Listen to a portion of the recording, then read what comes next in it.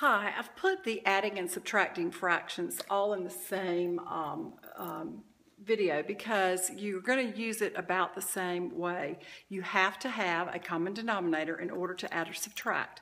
We're going to throw some mixed numbers in there, so I'm going to have it. It might be a little bit lengthy, but just bear with me. Adding and subtracting fractions, you have to know that 4 is going to be your numerator. This bar right here is going to be your fraction bar. It can also mean divided by, and then the denominator is going to be 9. Your least common denominator is what you're looking for when you're adding and subtracting fractions. The smallest common multiple of the 2 or more denominators is what we're looking for. So we've talked about multiples, we've talked about the least common multiple, and that's basically what we're looking for. When we're reducing, we're looking for the GCF of the two numbers. When we are trying to find common denominators, we're looking for their LCM. Couple things you need to know. To add a fraction with like denominators, you're going to add the numerators and keep the denominator. Then you're going to add fractions with unlike denominators, you're going to have to find a common denominator. You always want to simplify or reduce your answer, always. And even if you reduce it once and you can see it can be simplified again, you probably want to go back and try to simplify it again. That happens when we work with larger numbers.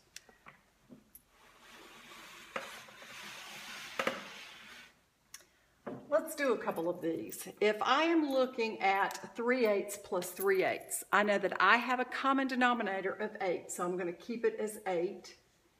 All right, and all I have to do is just add my numerators, which is 3 plus 3 is going to give me 6. The only difference is I do see here that I can reduce down because I know that the greatest common factor between 6 and 8 is 2. So I'm going to reduce it down by dividing 2 into each, the numerator and the denominator. And 6 divided by 2 is going to give me 3, and 8 divided by 2 is going to give me 4, and 3/4 is in its simplest term. Now, I've got the next one, number 2. I've got two fractions, but they do not have the same common denominator, so I have to find the least common multiple of 8 and 4.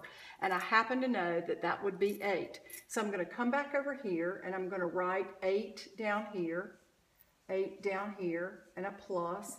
I don't have to change 3/8 because it already has the same denominator I want, so I'm going to keep 3/8.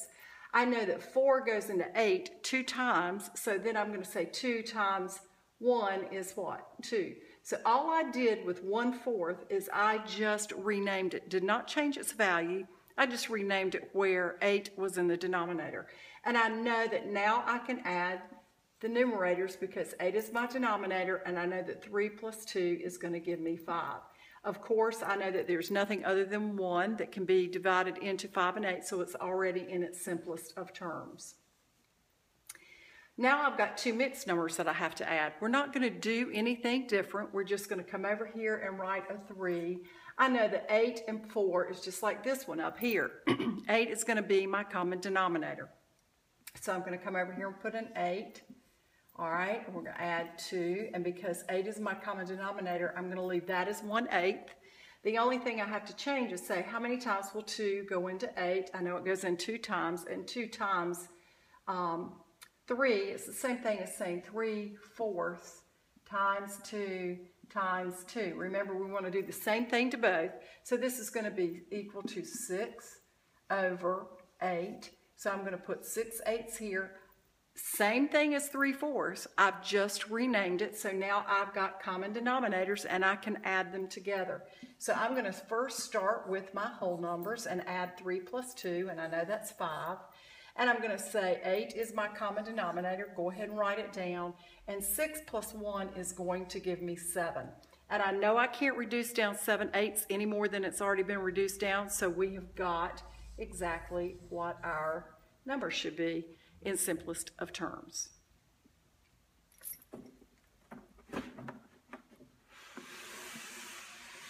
All right, this is where it's going to get a little sticky, and it's where we're going to start doing subtracting fractions. First thing we need to know is renaming a fraction. When you change the way a fraction appears, without changing its value so that you can easily subtract it, just like we just changed a while ago. We changed the fraction so we could easily add them together. It's the same way with fractions. Borrowing, you have to borrow in subtracting whole numbers, and we're going to be talking about borrowing is when you change a whole number into a fraction so that you can subtract.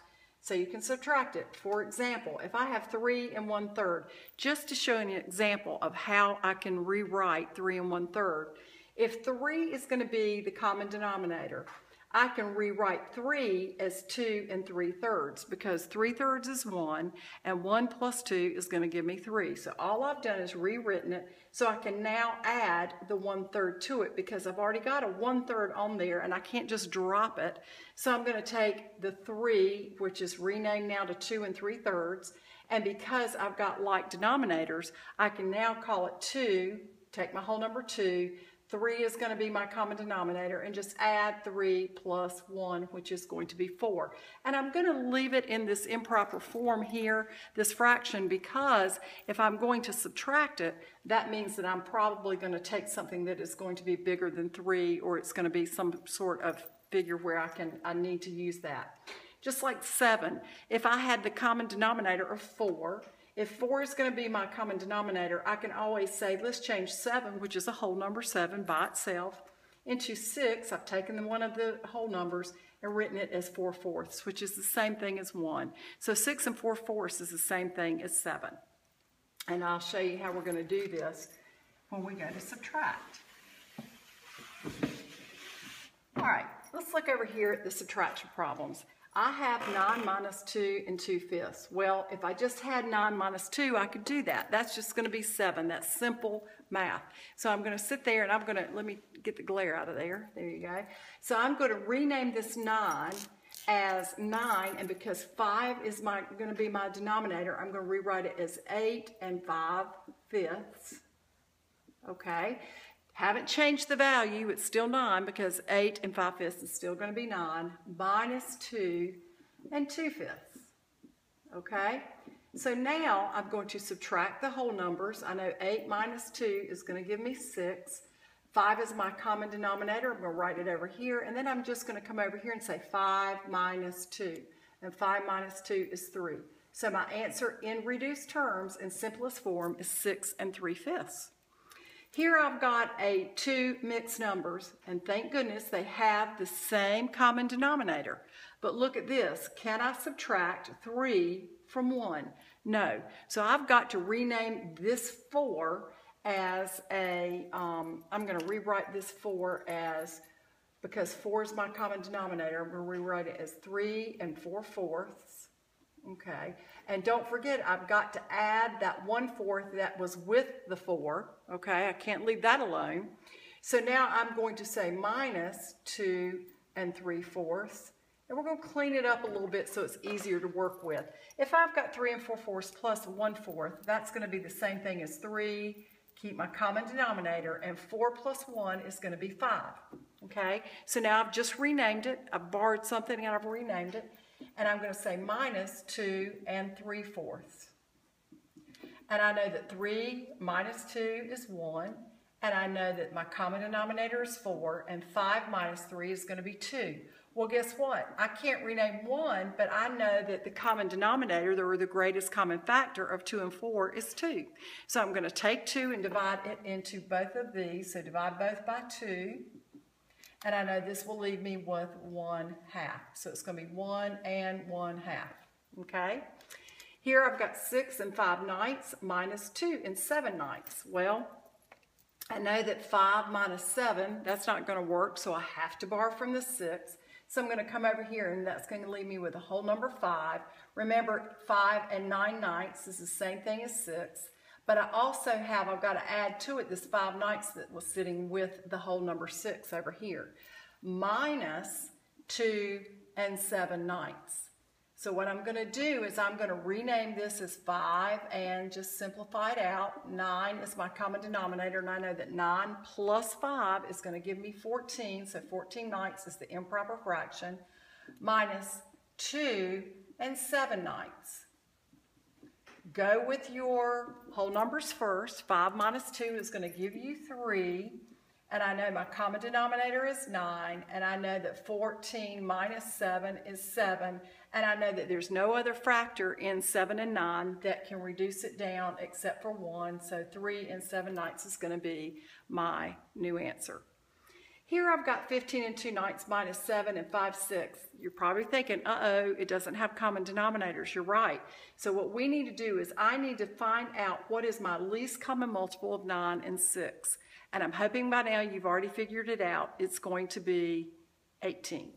So we're going to come over here and I'm going to rename this as, and I'm just going to write it down here because I'm going to say 18. What did I do to 9 to get 18? I had to multiply this by 2 and I have to multiply this by 2. So whatever I do to one, I've got to do to the other. So I'm going to say, hang on just a minute, that's not what we do. We're going to do 9 goes into 18 2 times, and 2 times 2 is going to be 4. So I'm multiplying both by 2. Here, what have I got to multiply 6 by to get 18? So I'm going to say, okay, 7 minus 7, and I know this common denominator is going to be 18, so 6 goes into 18 3 times, and 3 times, so I've got to multiply these by 3. So what is 3 times 5? 3 times 6 is 18, so 3 times 5 is going to be 15. Well, if I look at this, I know I still cannot take 15 from 4. So I have to borrow from the whole number 15, which is going to leave me with 14. And remember, we're just renaming that whole number as 18/18 because we've already figured out that 18 is going to be my common denominator. And I've got to add to it this 4/18 that's over here already with it. I can't leave that alone. Minus 7 and 15/18. Let's clean this up right here together. And I'm going to say 14. 18 is my common denominator. What is 18 plus 4? It's going to be 22 minus 7 over 7 and 15/18. Well, I've got the same common denominator. I've got 14 and 7. I do know that I can take 15 from 22, so I'm good to go. So I'm going to say 14 minus 7 is 7. I know that 22 minus 15 is also going to give me 7, and my common denominator is 18, so I'm going to keep the 18. 7/18 cannot be reduced, so it's going to be 7 and 7/18. Hope you learned something. We're going to be doing some of these problems tomorrow. I know it's a lot to it, but you can do it.